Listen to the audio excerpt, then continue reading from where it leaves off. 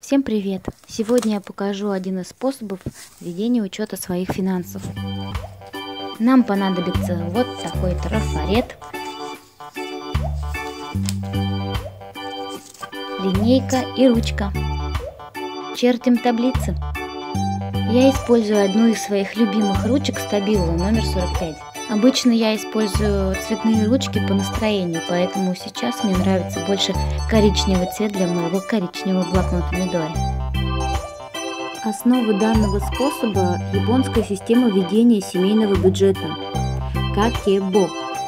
Для меня такая система здорово работает, потому что, как мне кажется, потратила я немножечко, ничего страшного, а когда в месяц это немножечко накапливается в большую сумму, вот тогда мои глаза больше расширяются от удивления.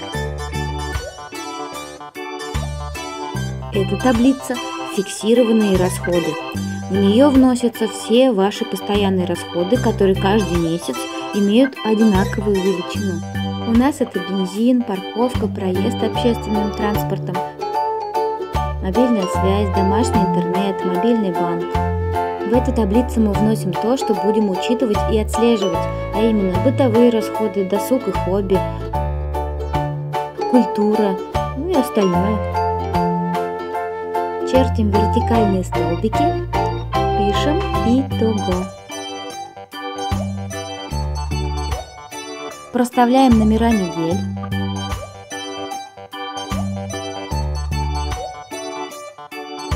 Траты за неделю. Проставляем номера недель. Траты за месяц. Немного украшаем.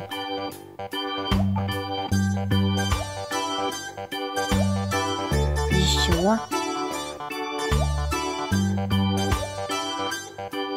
И еще. Итак, первая часть готова. Приступаем ко второй. Чертим.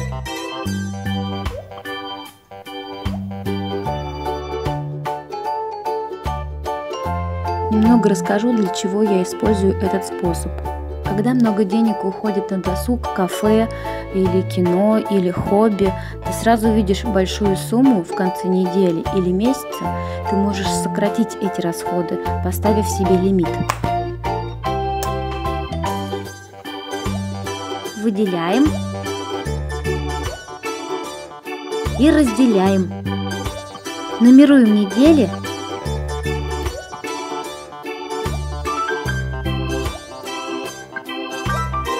Делаем столбики.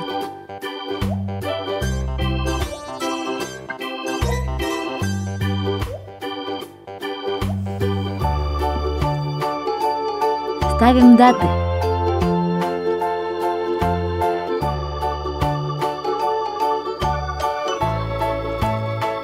Вписываем те же категории: бытовые расходы, досуг и хобби, культура и остальное или другое. Вписываем все это в 4 таблицы. Пишем итого. Теперь можно приступать к ведению учета.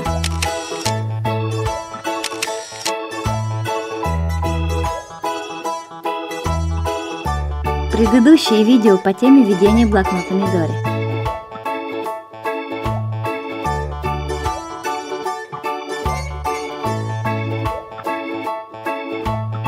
Если понравилось, ставьте лайк и подписывайтесь на наш канал.